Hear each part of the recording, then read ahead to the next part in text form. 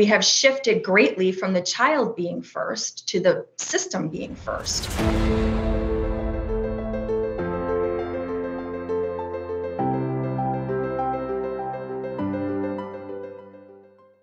Hello and welcome to Restore Childhood. My name is Stephanie Edmonds, and today I have with me Debra Tisler, mom, child advocate, and currently running for school board in Fairfax County, Virginia.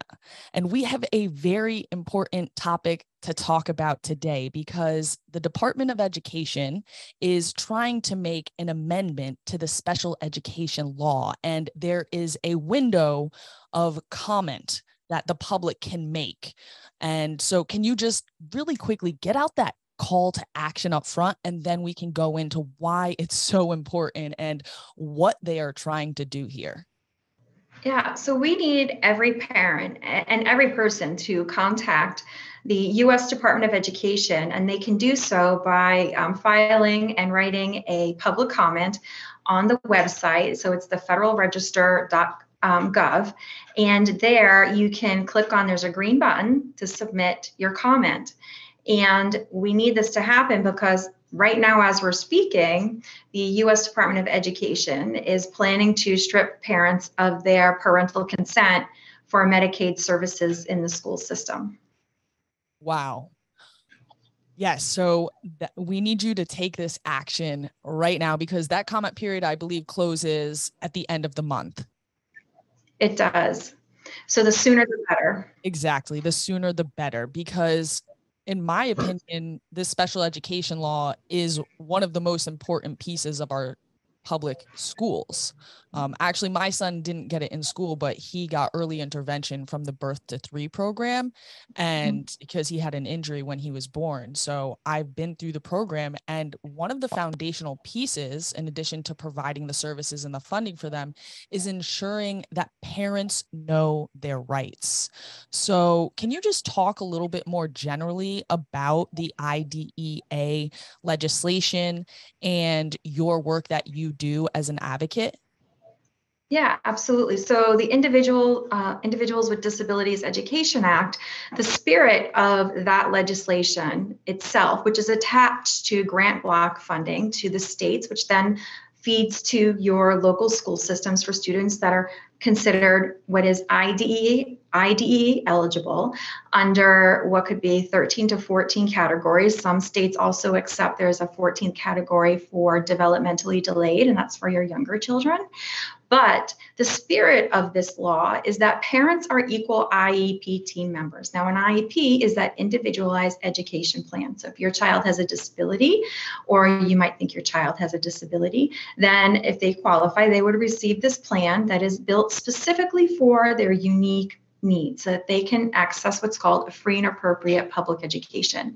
And part of this, in the spirit of the law, is that the parents are truly equal members of that team. Now, if your child requires Medicaid services that need to be provided under IDEA's process, which includes the IEP, the parents are supposed to be part of that discussion with the team. And those services are attached to the child's goals.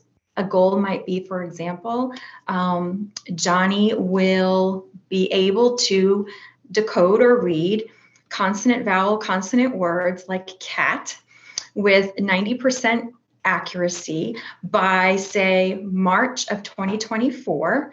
And then the teachers will go ahead and measure that. And that Johnny might need support services from someone like a speech and language provider. That would be a Medicaid type service.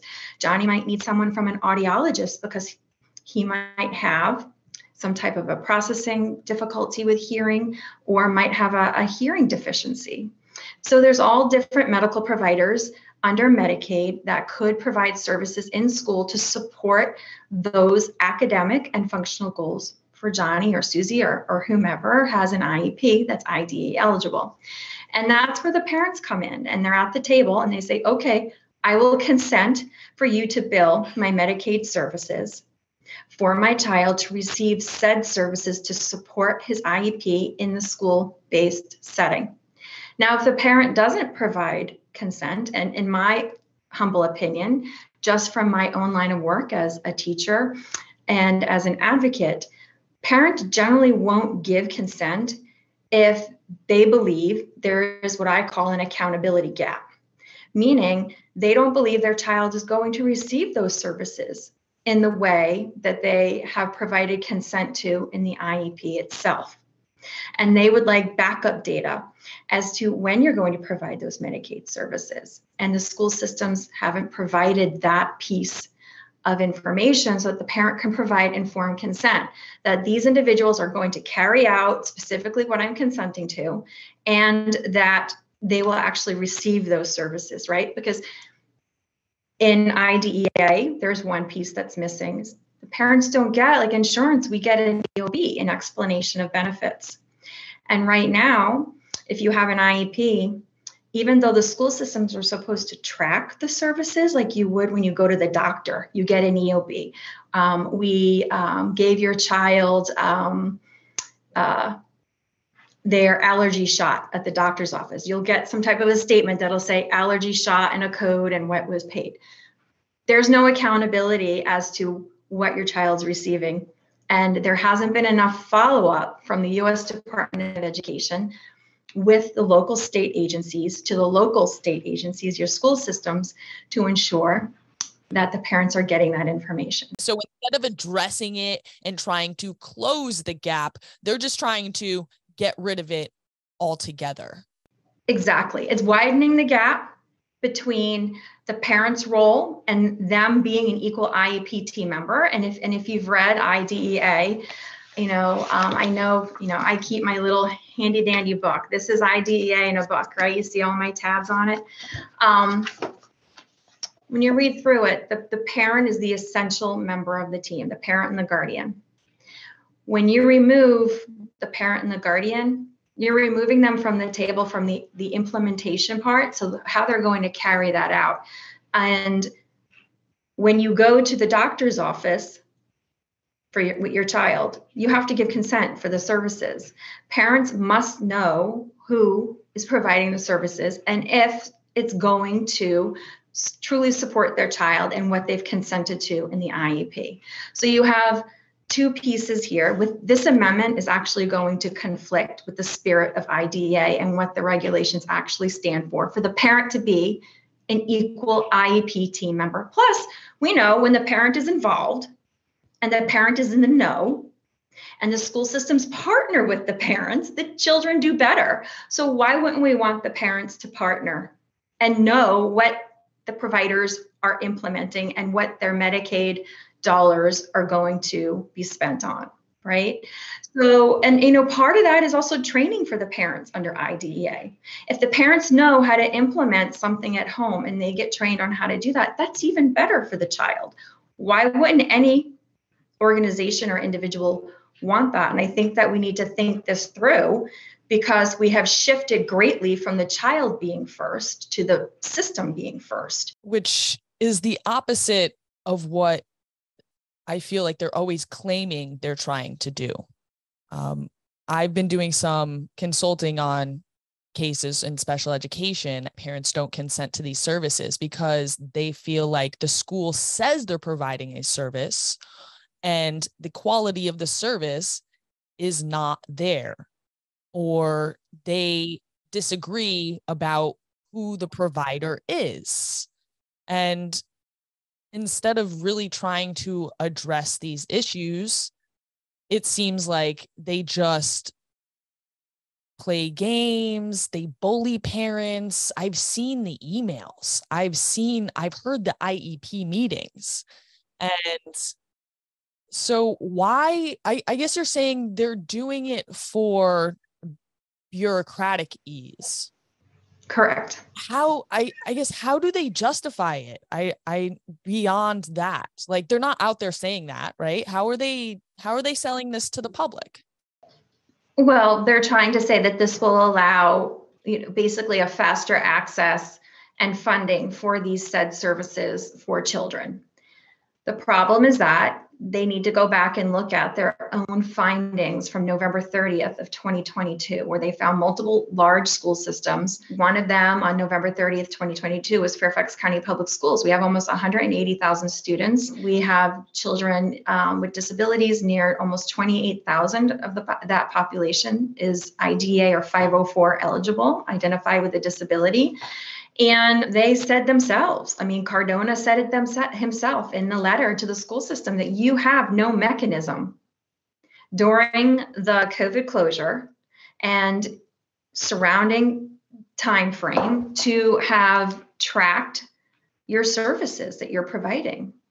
So if we already know at the federal level that large school systems that have the resources and the funding, like my school system has about 3.5 billion in their bucket with a B, billion, right, is failing to track the services that they are providing under IDEA and 504 and monitoring that, how do they expect then that under Medicaid they'll do the same? We know that bureaucracy right now at the education sector is struggling with tracking those services. And I think instead of looking at amendments to strip parents of their rights and widening that accountability gap, we need to close it. Why don't we start providing EOB type information for IDEA services? So at the every quarter here in Fairfax County Public Schools, kids are measured with their progress generally, and and again, it can change for an IEP quarterly. We need to add the service log to that, to the parents, because right now there are no service logs. My child graduated this past June.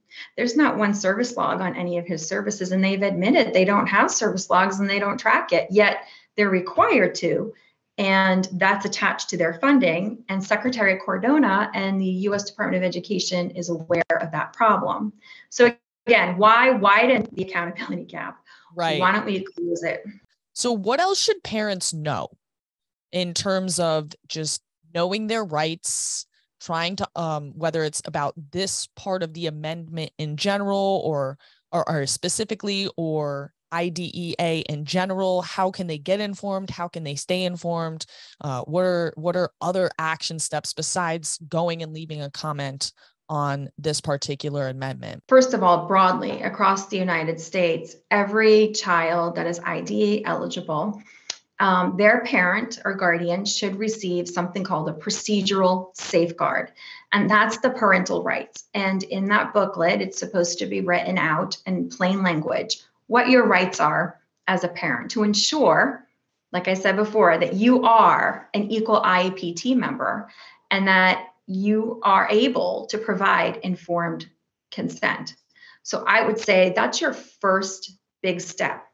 If your child does receive Medicaid services through your IEP, through the child's IEP, I suggest that you contact Medicaid and ask them, if you haven't received an EOB, which is an explanation of your benefits or any type of information, ask them for what has been billed under your child's name, and please send that to you and keep that with your records so that when you go to your child's IEP meeting, and they should never hold an IEP meeting without you, ask them for the progress notes that are attached to those billings so that you can provide informed consent and so that you can understand your child's rate of progress and your child's needs moving forward. I think that's like the biggest piece right there. And for those parents that have private insurance, the school systems under IDEA can bill private insurance as well, but they have to reimburse the parent for the copay. Many of the school systems are not taking that step with utilizing parent provided private insurance, which would save parents, a lot of our working parents that do have private insurance that are not Medicaid eligible, to get those services in-house. And that really helps to coordinate those services for children with private insurance as well. So it's interesting that Secretary Cardona is not looking at that. It seems like they have a particular agenda that they're trying to get done that isn't in line necessarily with the one that advocates like you, or even what I think the original intent of the people who crafted this legislation meant it to be. And so I really encourage parents to pay attention, to ask those hard questions, because if more and more parents do show up and start demanding this information and following through with their demands and really keeping the pressure on, I think that we can make a difference and push back. It's just about raising that awareness and really, really knowing your rights. I talk to too many parents who have kids in special education and they've never actually read the law. And I know it's a lot. I know it's overwhelming, but you have to know your rights and just understand the system. It really does kind of lay out for you how everything is supposed to work. And as we can see, we cannot trust them to tell us how it's going to work. So we have to know. I really appreciate you, Debra, for bringing us this information, for laying it out very clearly, for the language that we're looking at and the specific action steps to take. Is there anything else that you want to tell us, again, either about this amendment specifically or anything else about special education and the work you're doing, or anything parents should know? I think, another really important piece is that parents should be aware that the school systems are supposed to provide instruction in all the minimum of the 5 components of reading. And I encourage parents that if your child is struggling in the area of reading, to ask, how is my child progressing in phonemic awareness, in vocabulary, in comprehension, in fluency? Ask these questions and ask for the data. Ask to actually see the data points, and then ask, well, how are you implementing the instruction? Now, some school systems, for litigious reasons, won't tell you if there's a program name attached to the reading instruction, but you have the right to know what you're consenting to, and what you're consenting to is the specially designed instruction. And that is how they're teaching your child. So ask, you have the right to know, what is a specially designed instruction that you are putting into place and doing with my child? Because if you know, then you can help your child. Because if they're sitting there reading with you, you'll know what to do for them if you're better informed, right? So ask those basic questions. And if you're not given that information, go back into your procedural safeguards and point out that under IDEA, I am an equal IEP team member, and that in order for me to provide informed consent, I need that information, and I look forward to collaborating with you in the future for the benefit of my child. I need every parent to back that video up about 30 seconds and screen record that last little bit that Debra just said, because I know a lot of times going into these meetings, there's a lot of emotion, there's a lot of jargon being used, and that is a script that I think can be very helpful for just staying calm and saying exactly what is in the law, because this is a legal procedure. So I love that little bit. Parents, please, please, please record that, write it down, take in the script to your IEP meetings. Yes. And again, everything is about documentation. So if the school system is failing to provide you that information, or they're retaliating, if you have these reasonable requests documented in that follow-up email with that specific information, for example, today at our IEP, thank you for meeting today for our IEP meeting for said child, include your child's name. I did not receive said data or document about my child. Please provide it to me. And again, include that language. So be specific to what you're asking for, and make sure it's written in an email, and that you save that email, either print it out or keep a digital file on it. I always recommend that every parent, I know it's a lot, but either keep a digital file of all of your documents, that you possibly can in order. I know it's a lot. Or if you're a paper person, create a binder and keep your documents in timeline order, so that if you do need support or help, or even if you need to go into the IEP meeting or meet with the school employees and officials, you'll have everything in order, and you'll be able to say on, May 20th of 2023, we met and I followed up with an email, and I am still waiting for my child's performance on my state reading assessment. I still don't understand how my child received this score. So having that specific information will, one, send a few messages, one, to the school system that you are prepared and that you want to cooperate and collaborate, right? And it looks good to your favor and for your child. The other is, if they don't respond in a positive way and you do need to file a state complaint or a civil rights complaint to the Office of Civil Rights, you have everything all together that you need in timeline order, because those officials at the state and federal level will ask you for documentation, and you'll be able to pull it readily without being so stressed. It's very emotional to go back and have to go over to how, when you have to go back and look at how your rights have been denied over and over again, it's almost like getting punched in the face again, over and over again, because you really take that, because you're really trying to do your best for your kid, right? So if you have that administrative piece organized, it's so much better. You could also go to your school board members and request a meeting. Come walking in with that binder, or come walking in with your laptop, open up your file and say, look, I met with them, your team here, for my child, and they will not give me access to my child's records, right? I cannot provide informed consent. It's holding my child up, and I need to ensure that their rights are protected. A mom with a big binder Exactly. it can send quite a message to the school and to the people who are dealing with your case. I believe in people power. That's the only way we're going to make change.